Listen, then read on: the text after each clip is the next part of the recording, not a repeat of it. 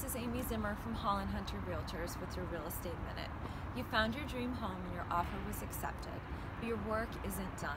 The inspection and final walkthrough are two more important steps that you don't want to skip over. Once you own the home, any existing damage or problems are your responsibility, and you don't want any surprises.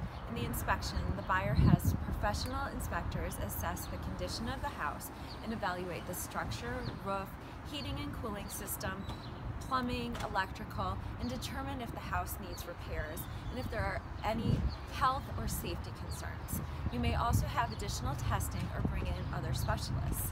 The walkthrough is a chance before closing to confirm any repairs have been completed, no unexpected changes have been made, and all items stated in the contract are in the home, and ensure the property is in room clean condition and the seller's personal items are removed. Take time to do that final walkthrough and address any problems that arise quickly so that there are no problems at closing. Good luck and happy home hunting.